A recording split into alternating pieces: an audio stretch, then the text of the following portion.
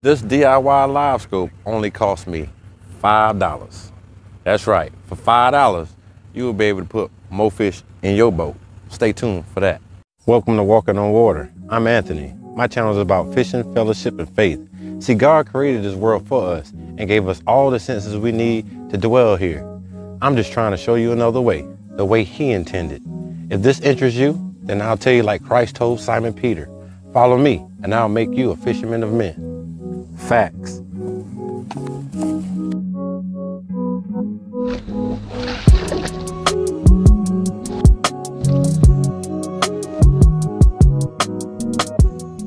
So are you coming?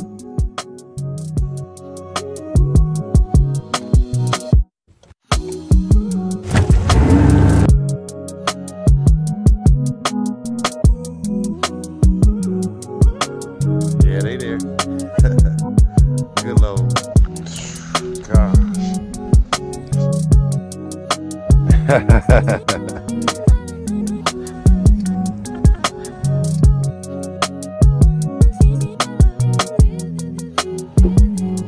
Method works. Always stay close to the promises of God.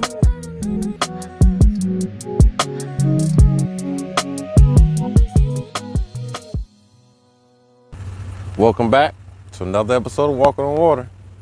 I got out here late this evening. I'm at Sharon Harris Lake in North Carolina. I'm going to show y'all how I go about catching these fish, DIY Livescope style.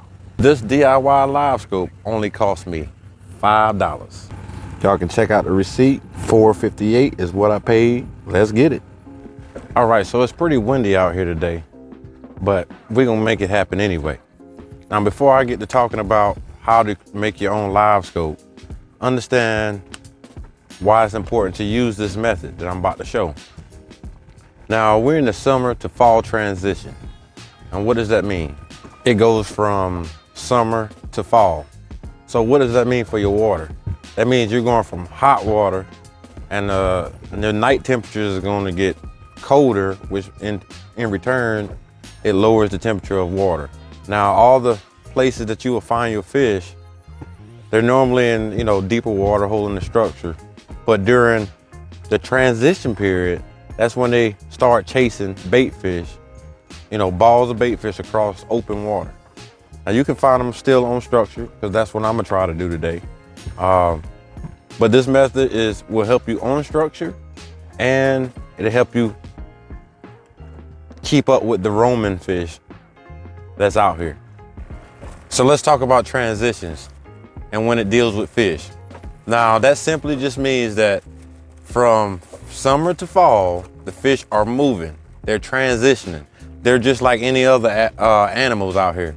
You think about the herds of elk and buffalo that's in like Africa.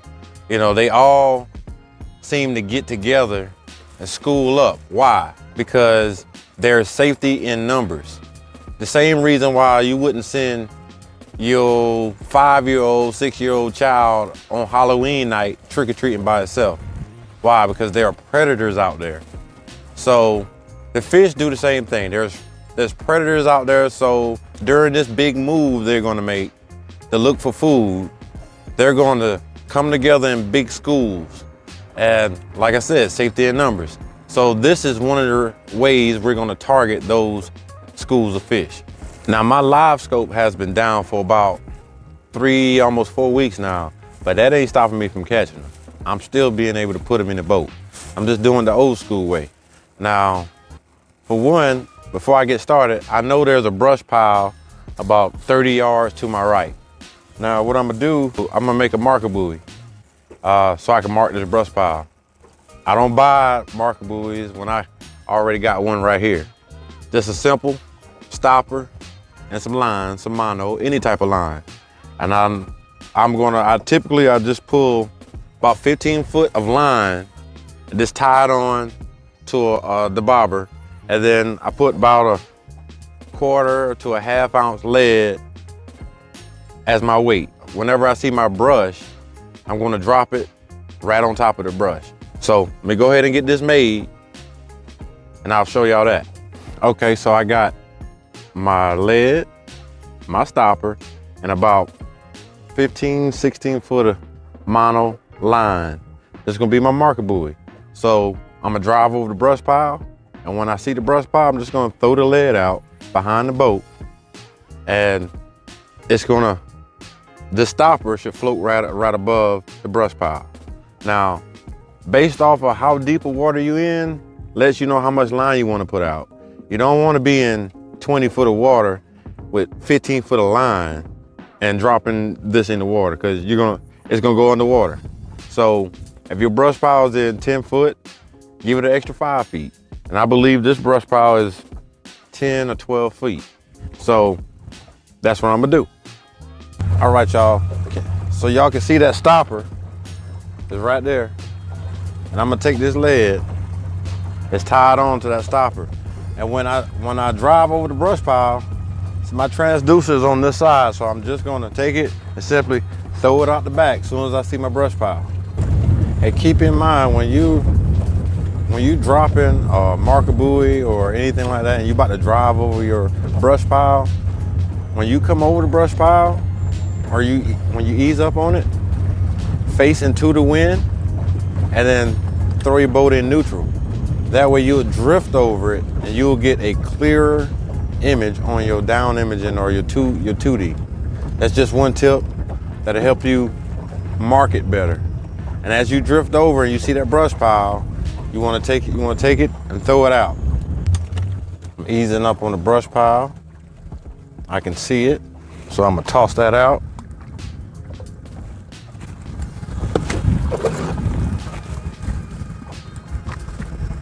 It's in place. So I'm gonna show that to y'all. This is why I slow down. As I came up over here, I cut the engine and I drifted right across. So it kind of helps depict what I'm about to fish. This is a bunch of fish. So my cursor lets me know that, I could, at the top of that brush pile, I'm gonna start fishing at 6.5 feet deep around that stopper. So I just marked a good pile. Let's see if we can get him. Just gonna throw out towards that bobber. Let it sink. Wind it in slow. I missed him, I had a bump.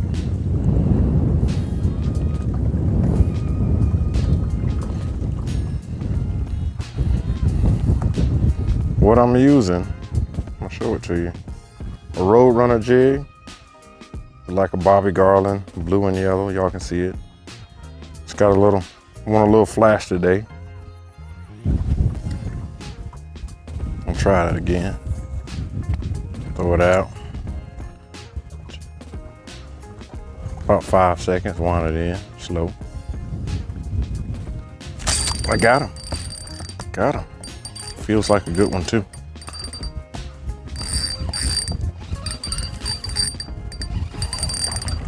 Oh gosh. First fish. Gosh. A white bass. That's a good one too. It's a pretty fish. We'll keep him.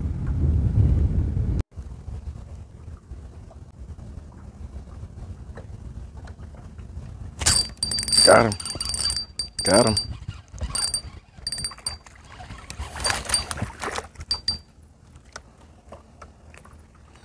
Oh yeah.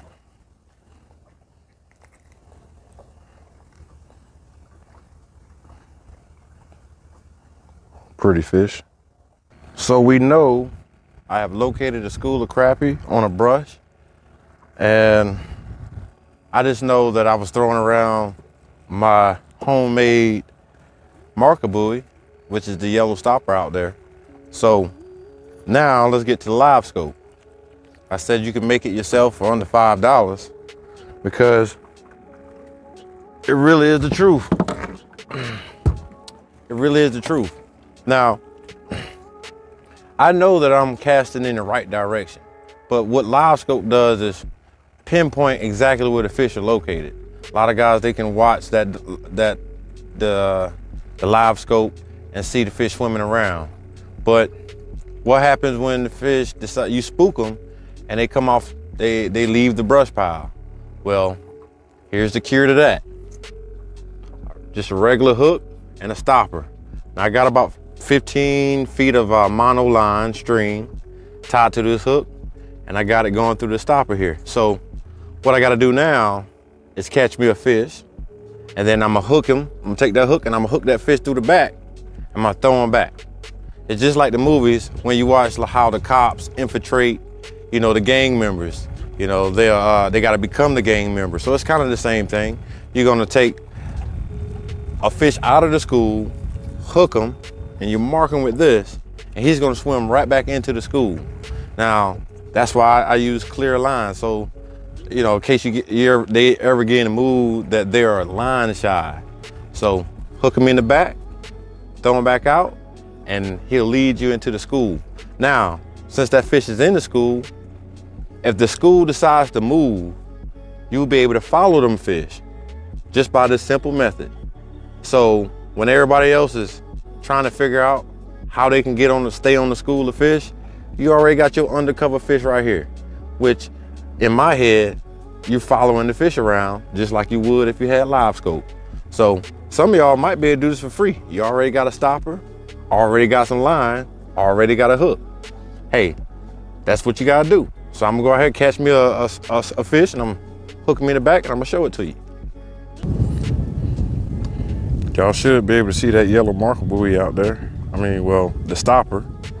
I'm just gonna throw past the stopper, let it sink 5-6 seconds. 1, 2, 3, 4, 5, just like that. I'm gonna wind it in real slow. Got him. There he is. There he is.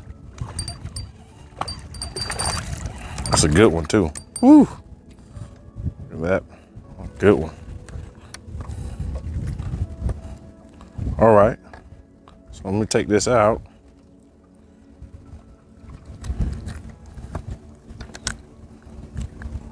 Got him out. Set the rod down. Take my hook.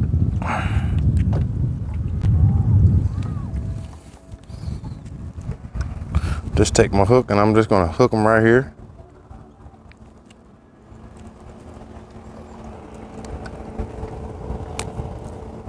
That's it.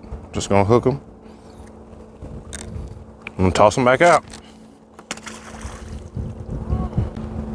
There he goes.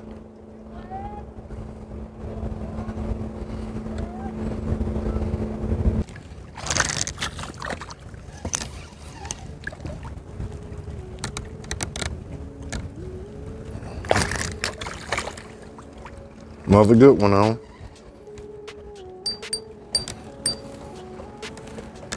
Good one. Just following that other fish around. And look, I got another one. Whew, that's a good one. Got him.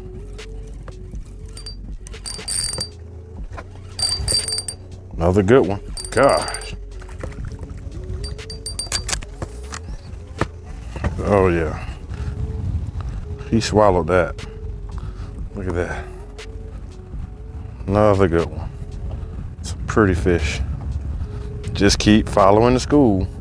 And the best thing about this is that most of them, they stay within their age group. You know, as far as the small crappie will stay with the small crappie, and the bigger crappie, well, they stay with the bigger crappie too. You know, safety in numbers. That's how you gotta think. So you get you a couple different stoppers and make you a few live scopes or a few trackers. And whenever you catch a baby, throw him with one color. Catch you a big one, put another color on them. Have 2 or 3 stoppers out there and then follow that school. So when they roaming around, you'll be able to follow them and catch the good size. All right, let's get back to it. Got him.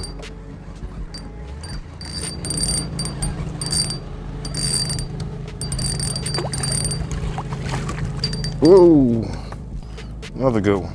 Goodness. Woo-wee. Catching some good ones. Following the Livescope around.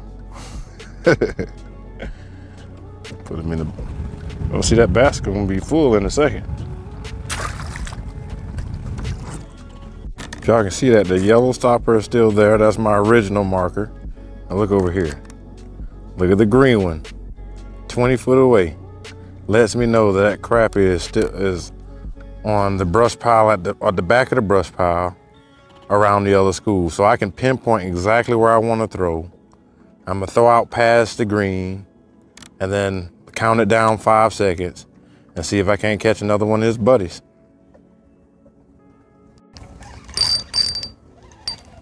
Got him. Look at that. Woo-wee. Another good one. Another good one.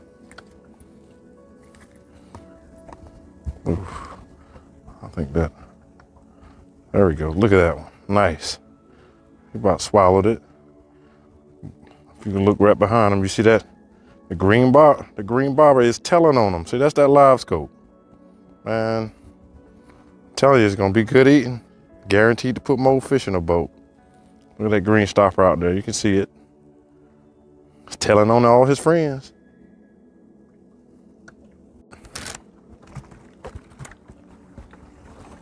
When I'm done fishing, I done fished for about 1 hour and 25 minutes. I'm just gonna pick up my last fish, the one I started with.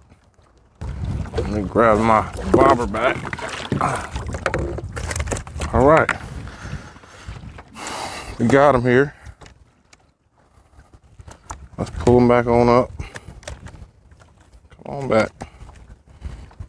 There he is.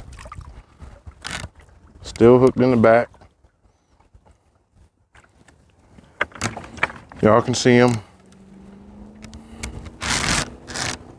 And he is a good keeper, so I'm gonna put him in the box too. We will get a count in a minute. All right, y'all. I just did the count. A total of 34 in 1 hour and 25 minutes. More like 1 hour and 27 minutes. But 34, that's not bad. That's not bad at all. I just want to do this video.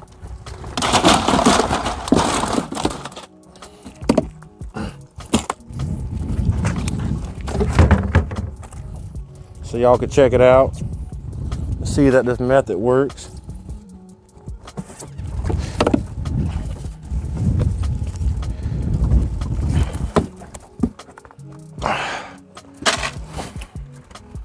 $34. And we got some good slabs in there. Definitely some good slabs. I ain't complaining.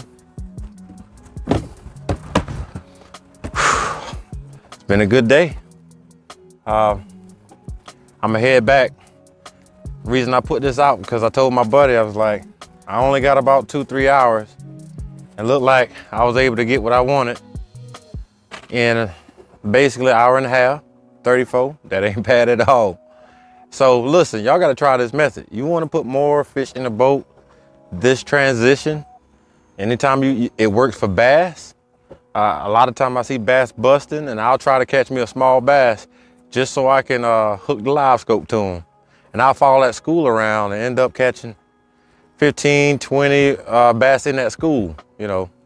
So the method does work. If you enjoyed this information, if you learned something, hey, give me that thumbs up. You know, if you haven't subscribed, subscribe to the channel. You know, I got more tips and tricks coming soon. Hopefully, Garmin to get my Livescope, my new Livescope ready. And I'll be able to show y'all how I go about using my Livescope to find fish and to understand what they do, how they move, you know. So y'all can stay tuned for that. I had a couple people ask me about supporting the channel. Hey, I'll In the description below, I'll put some links so you can support the channel. I got Cash App, PayPal, that type thing. Hey, I appreciate you for watching. This has been another episode of Walking on Water. Hey, y'all be blessed.